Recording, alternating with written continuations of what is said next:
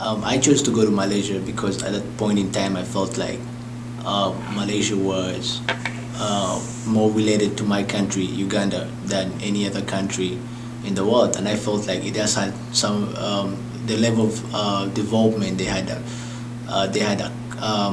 reached at that time was something that I felt my country needs to look up to. So I felt like I had more to learn from Malaysia.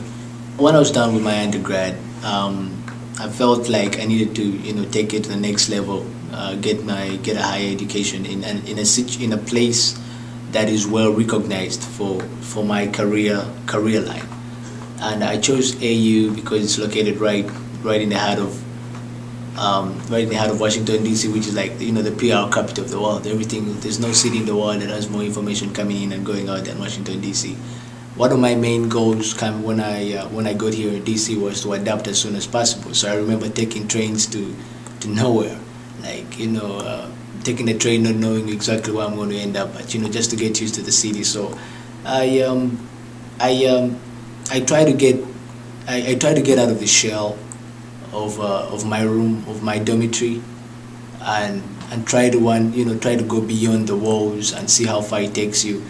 Getting immersed in American culture, and then all of a sudden you have to produce at a level of someone who understands American culture 100%. Like some of my assignments need me to be understanding what's happening in Congress. What's happening in Congress, and what's happening at a Hill, and what's happening in rural America, and that's a challenge, definitely. I feel like it has contributed to my thirst for knowledge. I feel like I've learned more about myself, about what I can accomplish by in my time here as studying here at AU. I remember my first grade in one of my favorite classes, which is strategic communication. When I just arrived, I got a 70%, which is a C, and well, that's I don't know, in my previous institution that would probably be like a B, but I got a C, and that I was comfortable with that before, but getting a C here is close to failing. It's failing, because the minimum you can get is a B. So it somehow pushed me to aim for the pass mark, which is an A, and which is 90%. And that just changed my philosophy, my attitude towards work.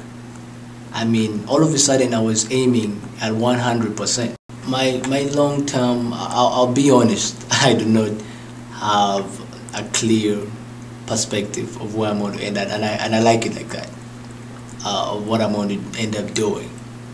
Right now I'm just focused on deserving success.